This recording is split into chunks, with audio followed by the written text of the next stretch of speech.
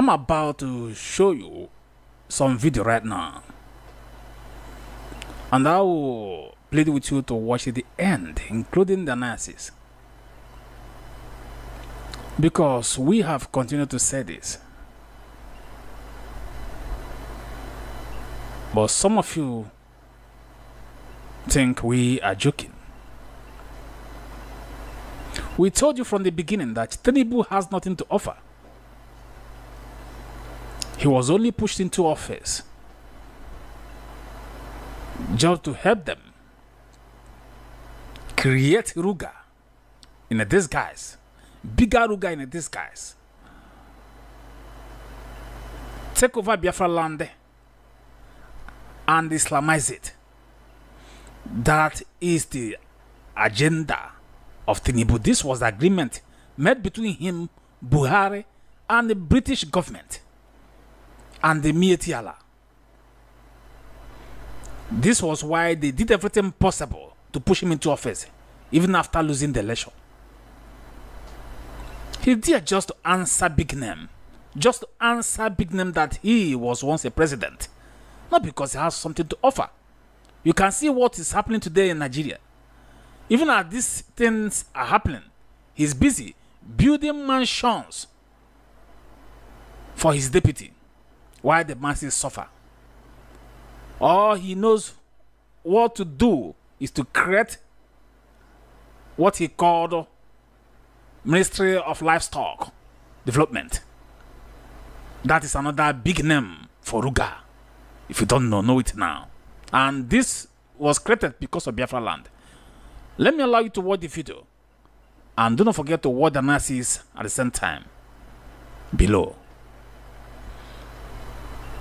Today, 10 July 2024, I read a Punch headline. Tinubu create Ministry of Livestock Development to stop farmers' herders clash. Can this be true? Nigerians, this is the same Ruga settlement which we fought against during BUHARI. The same Ruga settlement being given legitimacy by Tinubu and his administration. Someone should quickly tell the president to cancel this ministry immediately. There were Fulani herders in this country in the 50s, in the 60s, in the 70s, in the 80s, in the 90s, even early 2000s. There was never a farmer-herder fight between them. These lovely Fulanis did not destroy crops, they did not rape women, and they did not kill farmers who owns their land. I used to admire them as a kid in my own village at that time. Rather than create a bigger problem, the government should investigate what happened between 2013, 2014, 2015 till date. Creating Ministry of Livestock Development will not solve today's farmers-herders conflict. It will cause more problems. It will aggravate it. This Ministry of Livestock is the same dangerous land-grabbing Ruga settlement that is being dressed in a very nice name. Why Ministry of Livestock? What is special about Fulani cattle? How much is Fulani cattle adding to the GDP of this country annually? Why is the president not creating Ministry of Cassava Development? Why not the Ministry of Palm Oil? Why did Mr. President not create Ministry of Cocoa and Groundnut? Why is President Tinubu not creating the Ministry of Corn, Ewa and Agbado that he promised 50 million youths to eat this year? But he has deliberately decided to create a Ruga settlement throughout Nigeria for Fulani in the name of Livestock Ministry. Those who love peace in their communities should please, as a matter of urgency, call on President Tinubu to immediately cancel this Ministry of Livestock. Instead, create ranching department under Ministry of Agriculture. Let every state have their own ranches and manage it by themselves, not by Fulani. While the president has a right to create whatever pleases his agenda, the people have a duty to reject what will extinct their generations or render them slaves in their own land. Ruga settlement is not acceptable in whatever guise it may come. This Ministry of Cattle must be discontinued, diminished, and banished forever. If this does not concern you, read what happens to Sokoto and the Northern Empire between 1800 and 1804. This is a Fulani agenda to take over Nigeria. We must not allow this to happen in our time. Thank you so much for watching that video. Now you are beginning to understand what we have been seeing all these years. I told you several times that Tinubu had an agreement with British government in collaboration with BUHARI, Miyetti Allah, just for him to push into office. And these things he's doing today is the promise he made them. The promise he made to them. That is just the truth. Some of you don't understand. I mean, when we tell you that this is what is happening, take it from us. When we tell you that Nigeria is finished, can never be redeemed, take it from us. Something that BUHARI could not do, Tinubu is trying to do. But people should let him know that he's not in Biafra land. That we are ready to tackle anybody who they bring into our forest as far as our land is concerned. They can do that, their Minister of Livestock, whatever it is, or lifestyle, whatever it is, they want to do. Somewhere in Yoruba, after all, Yoruba land is now a Islamized state. They can do it there. But when it comes to Biafra land, anybody who knows Tinubu should tell him, they stay clear from us.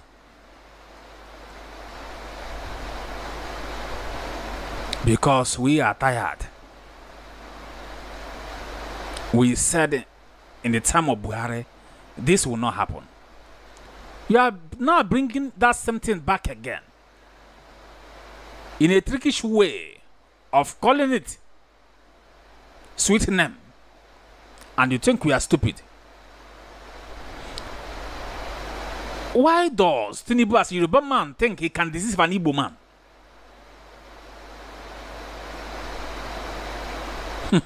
What a funny joke.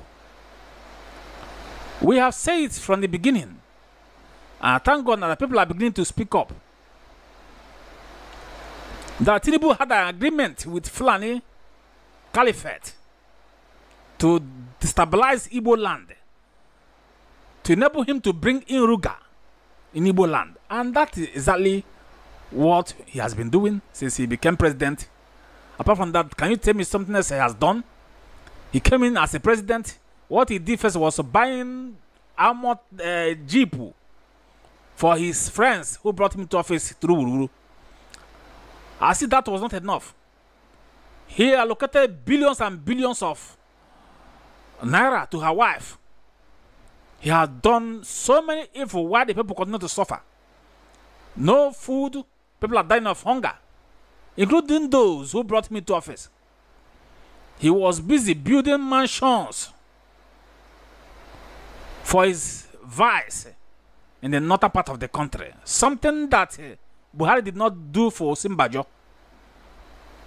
A man who is being paid much as a vice.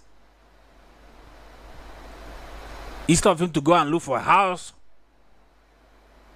to stay, what they did was to use our hard-earned money coming from resources from Biafra land to build such artifact for him.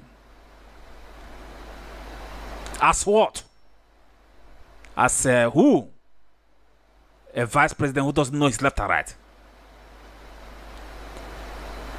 A vice president who is a terrorist. That country is finished. This is why people like us and our leader Master Nnamdi Kanu, once Biafrans are from Nigeria, that country is a shithole where drug barons rule, terrorists rule. Military will come out and tell the terrorists that if they repent today, they can be president of Nigeria tomorrow. Why should we live in such country?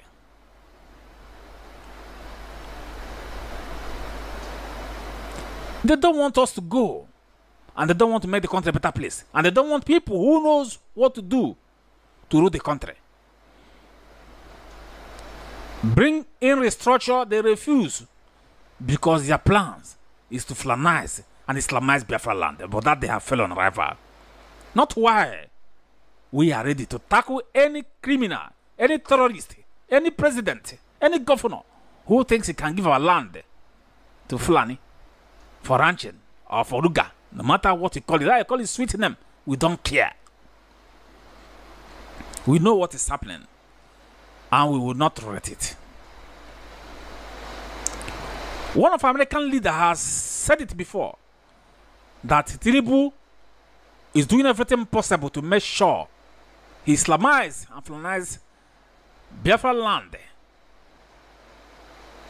That he doing everything possible to make sure that he bring Ruga to Biafra land. Some people did not believe him, but people like us believed him because we have been saying it from the beginning. Today another man has come to say it. Tell Tinubu to go and put Ruga in Yoruba land, not in Biafra land. We know how many states that are Biafra land, as far as Nigeria is concerned. This is why we are asking for a referendum to determine our fate. Whoever says he doesn't want to be part of Biafra, he go with Nigeria. Nobody is forcing anybody. That is just the truth. But we will not continue to live in a country where people are planning to take over the land, grab our land, kill us, take over our land, and they multiply in our land. That can never happen. We know you're amazing, and we have it. I think I've come to the end of this news. Thank you so much for watching.